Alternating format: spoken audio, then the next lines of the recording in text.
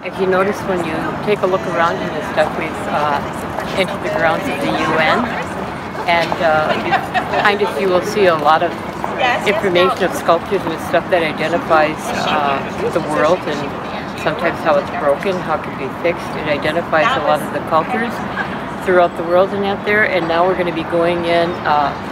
The chief of the Onondaga is going to be doing the opening, and it's such an honor because it took us a long time to get to where we're at. It took many of our elders and this stuff to help pave this path so our voices can be heard for these 2 weeks of sessions that are going in.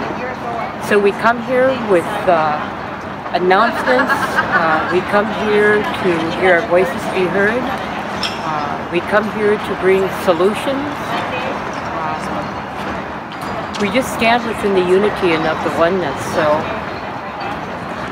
it's an honor to be here because I'm one of the 4 grandmothers of women of Ojibwe.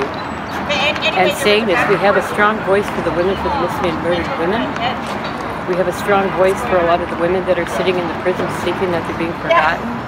We have a strong voice for the women that are across the globe in Africa, third world countries, even in the free world and stuff, that don't have a voice within their own community. So we stand for you. You're not being forgotten.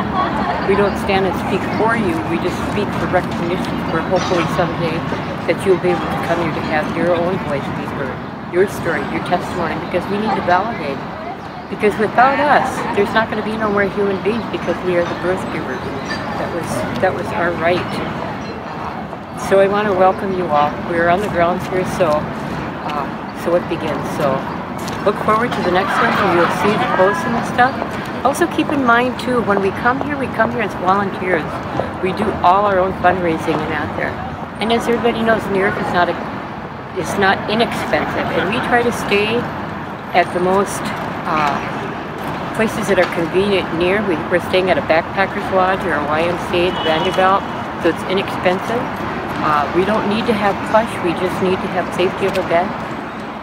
Our food we share within amongst one another. We picnic, we do whatever it is, but we don't come here for a luxurious journey. We come here to do work, so we just want to keep that in mind. So we welcome you, and we hope you get somewhat of an eye-opening of what's happening here at the UN during the Indigenous session. Thank you.